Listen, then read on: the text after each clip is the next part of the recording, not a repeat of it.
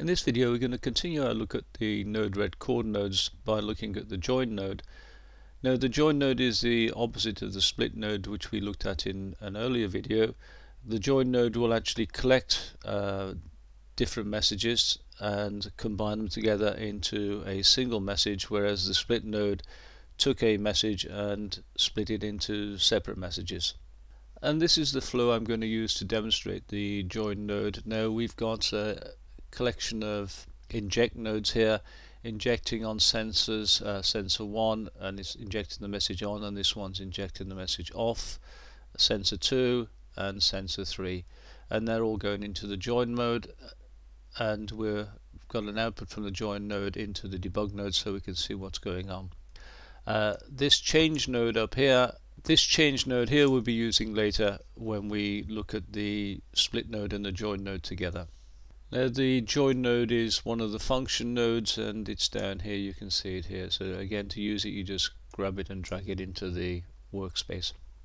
To see what it does, you highlight it and look at the info tab, and it tells you how it works. And there are two modes to it. There's automatic, which works with the split node, and we'll look at that later on, and manual, where you actually tell it how to join the messages together yourself, and we're going to look at that first. So let's open it up and see what it does, and put it onto manual.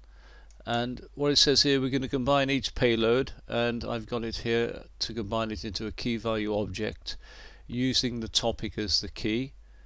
Now we could have a string, we could have a buffer, an array and a merged object, but I'm going to demonstrate the key value object, which is I think probably the most common one you'll be using. If we go further down here, we can combine it after a number of message parts, and we'll do that one first. Let's clear that, and we'll say 3 messages. After 3 messages, then we want to send the combined message. So let's have a look and we'll see how that works, and let's deploy it and go on to the debug node, and then we're going to inject our messages. So we'll inject sensor 1 on, sensor 2 off, and notice nothing's appearing over here. Now sensor 3 will be on, and straight away something appears here because we said every 3 messages. And if we do it again, we set this one to off, off and off, and again the message appears here every 3 messages. Now you might have noticed here that it says and every subsequent message. So if we tick this box, let's have a look at the effect of that. So if we inject our message here, and again sensor 2 on, and again sensor 3 on, we see our message as before. Now if I turn sensor 1 off, you can see straight away a new message appears, and sensor 2 off, and again a new message appears. So it doesn't wait for the 3 messages to come in. Now it sends it every time another message comes in. Okay, that's one way of combining messages. Now let's remove that, and this time we'll do it on a time interval. So we're going to wait 5 seconds, and after 5 seconds we're going to send the messages. We also need to remove this tick box here, and then we're done, and we deploy it. So let's just inject our messages very quickly. We're going to go on, and notice nothing's happened yet, and there the message appears after 5 seconds. And this time we switch them off,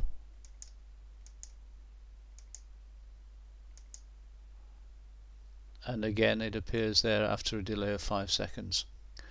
So useful way of combining messages: we wait a predetermined time and then we send off the message. Now if I only change one,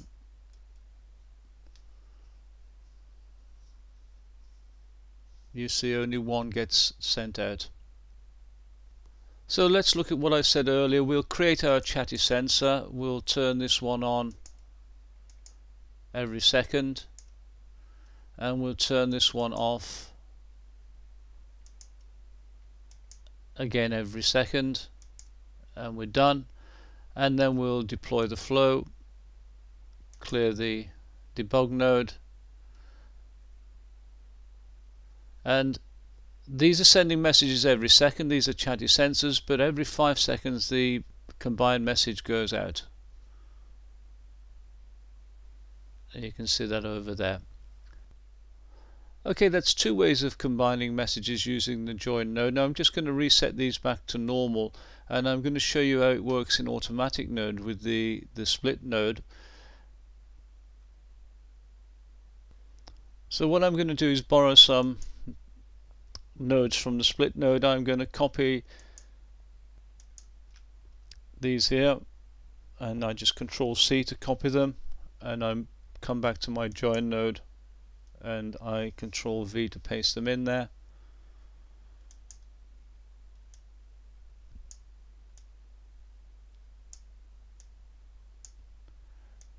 Join them up into the change node, and all this change node is going to do so far is just going to inject a message in there, so I can see it's gone through I can see it's come from the split node.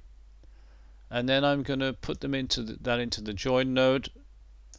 So if you remember back to the earlier video, when I click on this I trigger an object. This function generates the object. It goes into the split node and gets split off and split up, and then I just put it through the change node to add a message to it and into the join node.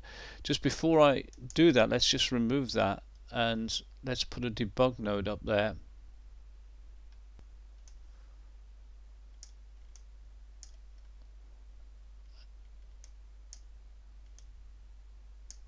And just to remind you what it looks like after it's been split up. So let's just quickly deploy it, clear the debug node, trigger the message, and you can see the message has been split into 3 separate messages by the split node.